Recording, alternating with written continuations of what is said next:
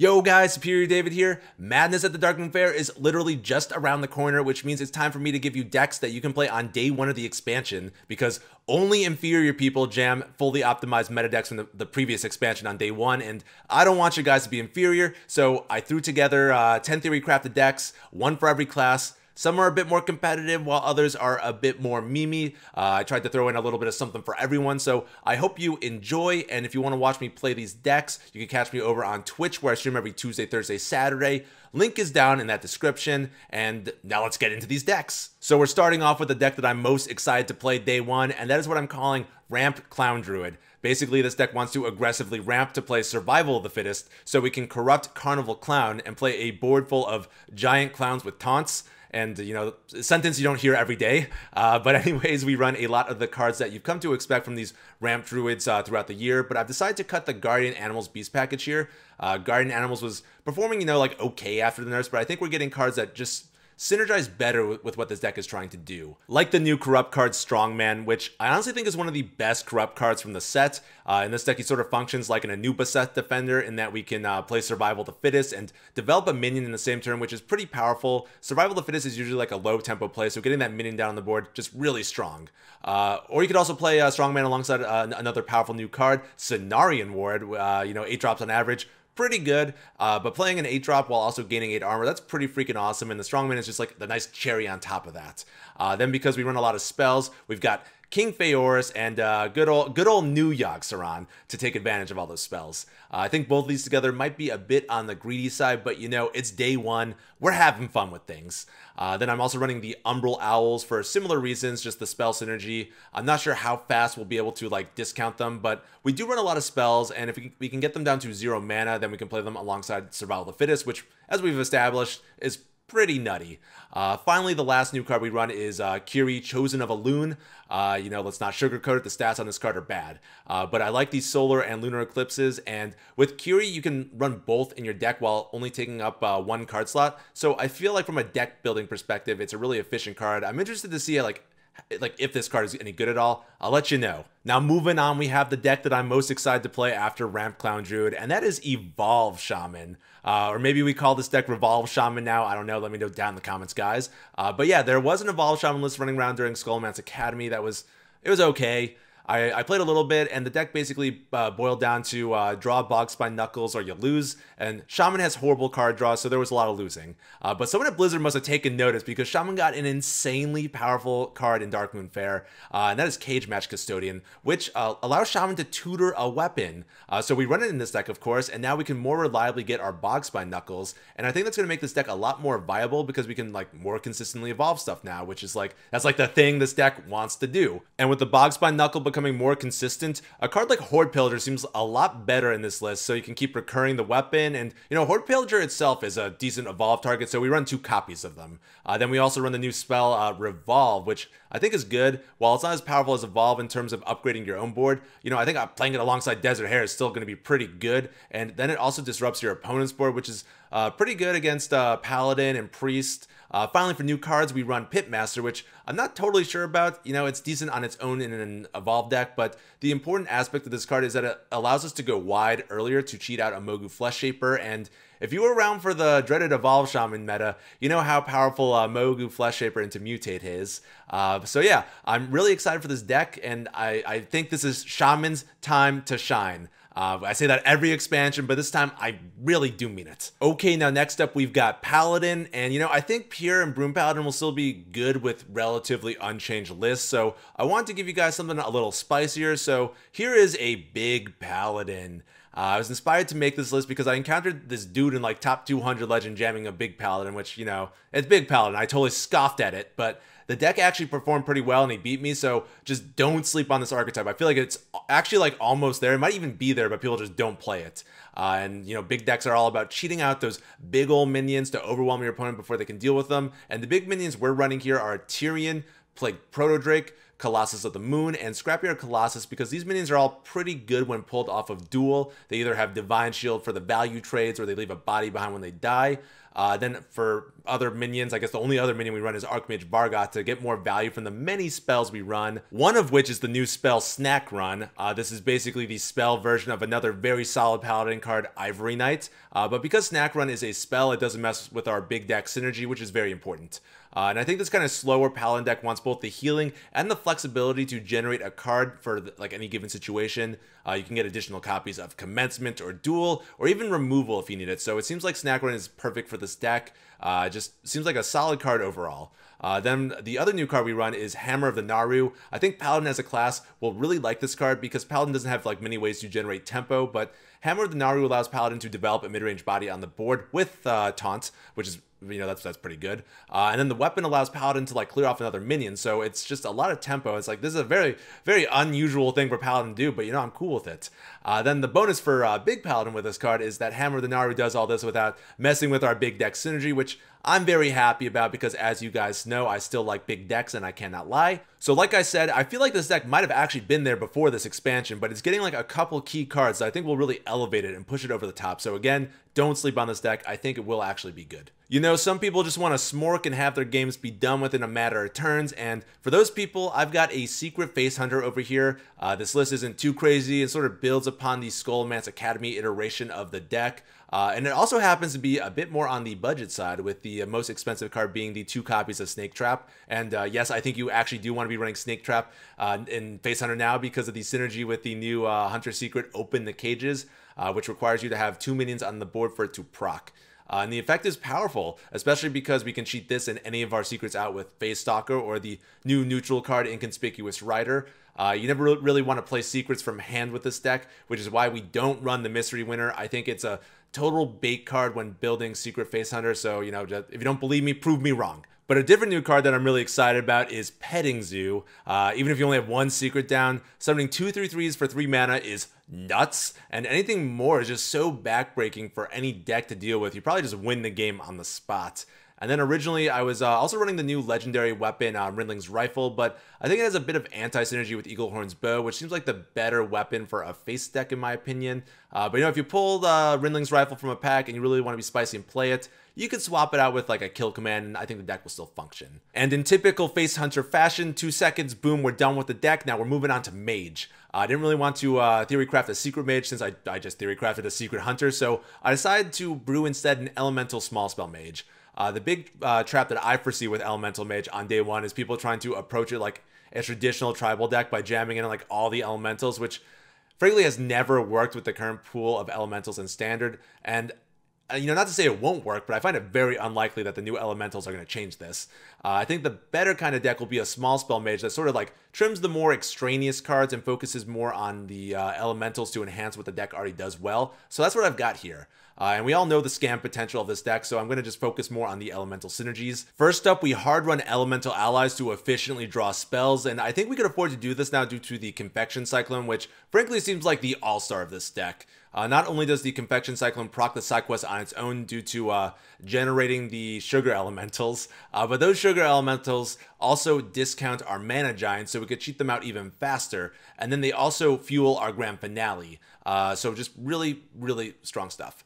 You'll notice that I'm only playing 1 grand finale though, because I'm not sure if this deck really has enough elementals to get value from 2. And it's also like, you know, it's 8 mana. It's expensive. I mean, like, you know, worst comes to worst, we could probably like generate another one knowing this deck, but I don't know, like 8 mana is a lot for a card, so I'm gonna try running 1. Maybe we'll switch to 2 if it seems like we could get like, you know, consistently get like, you know, 3, 4 elementals on the board. But we do run another finisher though in the form of Yogg Saron, because we run a ton of spells, so how could we not play new Yogg Saron? But overall, unless the meta is like hyper aggressive day 1, I think this deck will be pretty competitive if you're looking to climb, so definitely check it out. Now next up we've got Rogue, and if you watch my stream, you know that I absolutely hate Galakron Rogue, which I unfortunately think will be the dominant Rogue archetype, so I wanted to give you guys something different. So here is a Cthulhu Tempo Rogue. Basically, I just sort of took what I thought would be a decent tempo rogue and put in Cthulhu to sort of function as a win condition in slower matchups, which, you know, like non-Galakron tempo rogues traditionally struggle against. We've got the usual suspects in this deck, but as for new cards, we've got 10 Woo of the Red Smoke and Grand Empress Shekzara? Okay, I'm never gonna get that one right. Both of which I think just go into most rogue decks until they rotate. They're both naturally good and don't have much of a deck building cost to them. Then we've got the Ticket Master, which has synergy with Stowaway, but has anti-synergy with Cthulhu because it shuffles more cards into our deck, making Stowaway like not consistently draw Cthulhu pieces. And this might seem like a weird addition to the deck for that reason, but my thinking is that in faster matchups, you don't really care about completing Cthulhu, and would rather get the bears to contest the board, and then in slower matchups, you probably just draw through your deck anyways, and the like anti-synergy won't be an issue because you're just still drawing cards. Plus, shuffling more cards into our deck keeps the new spell Malevolent Strike cheap, which I think is important to winning games against more aggressive decks. By the way, in case like you aren't aware, at the start of the game, Cthulhu breaks into 4 pieces and they shuffle into your deck. So Malevolent Strike costs 1 mana until you like start drawing Cthulhu pieces, which is the reason why I really want to go about building Cthulhu Rogue. It's just a really cool interaction, and you know, I don't know if this deck will actually like materialize into something. I'm sure like, you know, it's just gonna be Galakrond Rogue, but I think this could be fun, and I'm really excited to check it out day one. And speaking of cool decks that may or may not materialize, this next deck is probably more of a meme deck, but I think it's so cool, and I really hope it works, and that is Mill Warlock. Basically, this deck wants to corrupt the new Warlock legendary Ticadus, aka Thick Addis, and then copy it with Philosophy to keep removing cards from our opponent's deck until they have nothing left and take fatigue damage. And if that's not enough, we also run the Yasharaj to get even more copies of Ticadus. Frankly, all this together is probably overkill, but personally, I think it's really funny, and it's day one, so why not go all out with these ridiculous combos and interactions? Because we run Yasharaj, I decided to throw in a couple of the other corrupt cards. We've got, you know, good old Strongman, which I think is just going to be like the so good.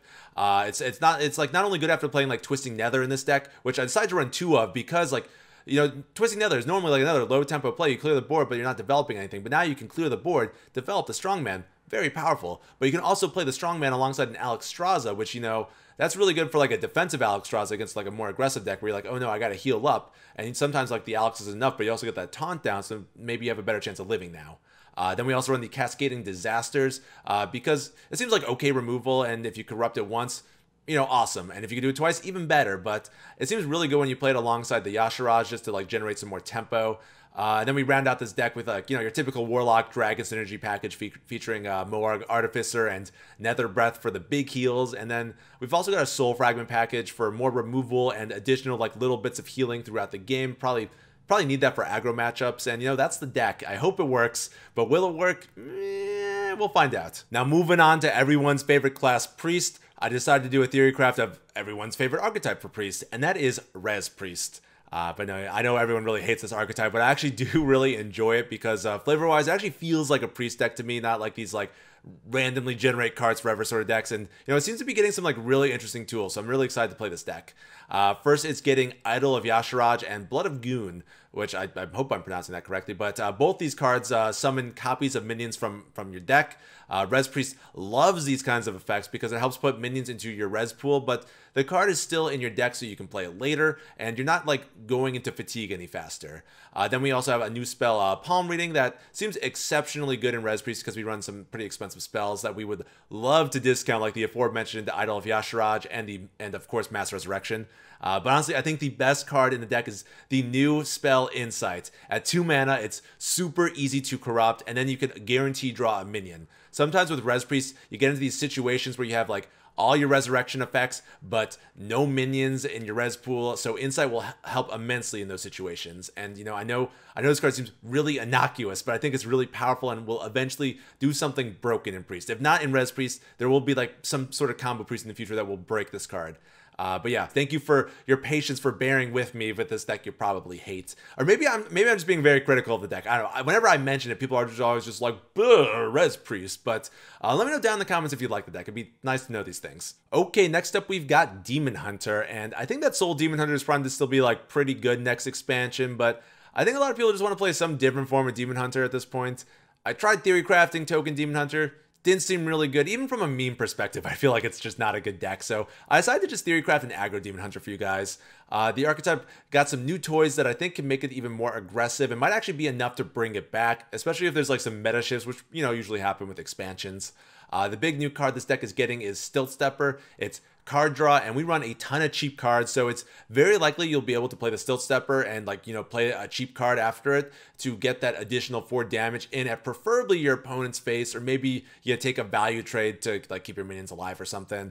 I was originally like lukewarm on this card, but it's definitely been growing on me the more I talk about it. Then we run the neutral card, Wriggling Horror, which I think a lot of people are sleeping on. At least I haven't heard many people talk about it. It's basically the 2-mana equivalent of Fungal Mancer, which was a meta warping card in its time. So I'm pretty bullish on Wriggling Horror. I think every aggressive board-based deck will eventually be running the Wriggling Horror, and it works exceptionally well in this aggro Demon Hunter list because this deck wants to snowball hard. I think the rest of this list is pretty much like what you'd expect from an aggro Demon Hunter at this point. We're not exactly reinventing the wheel here, but aggro decks tend to do better day one, so if you're looking to like rank up, this might be a nice deck to try out, and you know, let me know how well Stilt Stepper performs, because I'm actually quite curious. But if you're looking for something memey, I know some people are like, oh, you know, aggro Demon Hunter, that's not memey enough.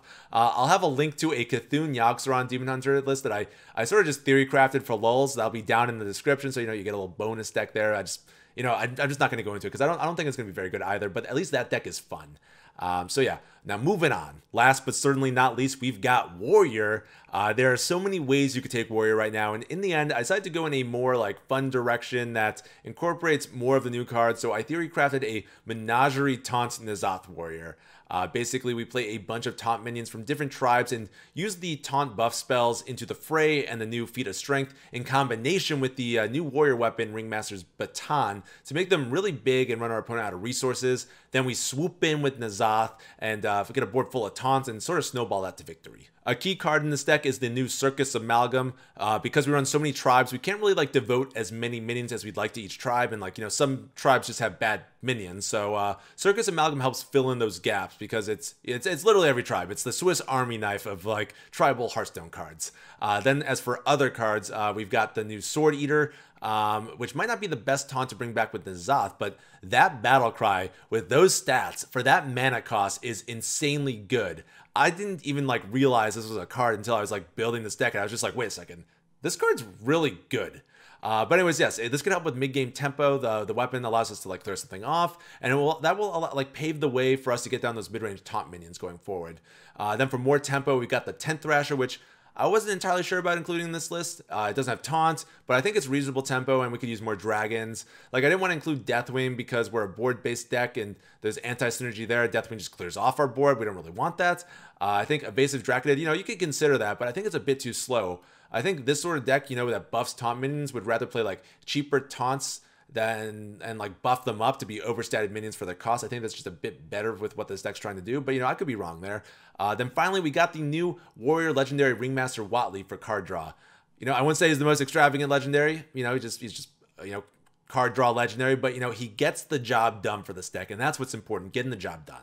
And there you have it, guys. We just got the job done. 10 superior decks that you could play day one of Madness at the Darkmoon Faire. Let me know down in the comments what you'll be playing day one, and make sure to like the video and subscribe to the channel for more superior Hearthstone content. It really does help me out with the YouTube algorithm.